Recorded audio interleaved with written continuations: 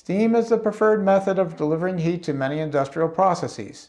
Steam releases large quantities of energy when it condenses, 539 calories per gram, and is low-cost, non-toxic, and easy to transfer. Generating and delivering steam accounts for about 15% of the energy used in the industrial sector. Modern electric power plants co-generate steam with efficiencies that approach 85%. A typical steam boiler, however, exhibits a much lower efficiency.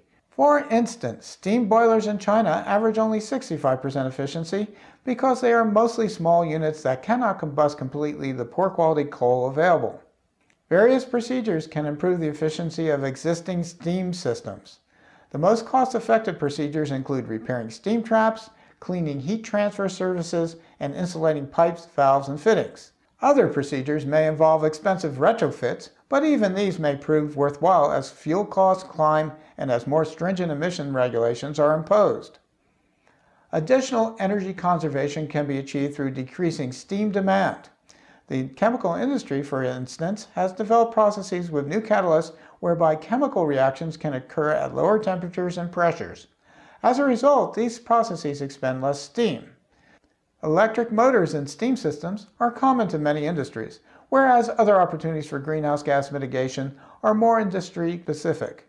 The following examine technologies in iron, steel, and cement manufacturing.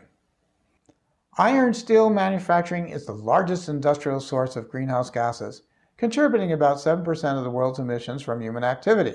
This stems from the vast amount of energy required for iron and steel smelting and from several chemical reactions that directly generate carbon dioxide. A brief introduction to heavy metal seems appropriate. Drum roll and pounding bass line, please.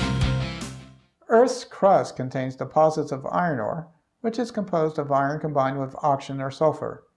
Heating iron ore in a low-oxygen environment and in the presence of carbon from charcoal, coal, or coke expels the oxygen or sulfur and produces carbon alloys, either wrought iron, carbon steel, or pig iron, depending on the proportions of iron and carbon.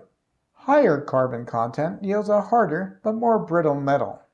Stainless steel is a carbon steel alloy that contains substantial amounts of chromium, nickel, and molybdenum to improve its corrosion resistance. Iron and steel production follow three pathways. The primary one, which produces 60% of the world's iron and steel, uses blast furnace. In a blast furnace, several reactions convert iron ore into iron. Several of these reactions generate carbon dioxide. Blast furnaces, on average, emit 534 kilograms of carbon equivalents of greenhouse gases per metric ton of steel, whereas more energy-efficient designs emit as little as 400 kilograms of carbon per ton of steel. Most blast furnaces use coke as their primary carbon and energy source. To make coke, a coke oven heats coal in the absence of oxygen to high temperatures, up to 2000 degrees Celsius, driving off water and volatile hydrocarbons. What remains is coke, a porous material that is 90 to 95% carbon along with a few percent of various inorganic minerals such as sulfur. Preparing coke accounts for between 4 and 24% of the greenhouse gas emissions from the iron and steel industry. Newer blast furnaces that burn either coal directly, a mix of coal and coke, or a mix of coke and waste plastic decreases these emissions.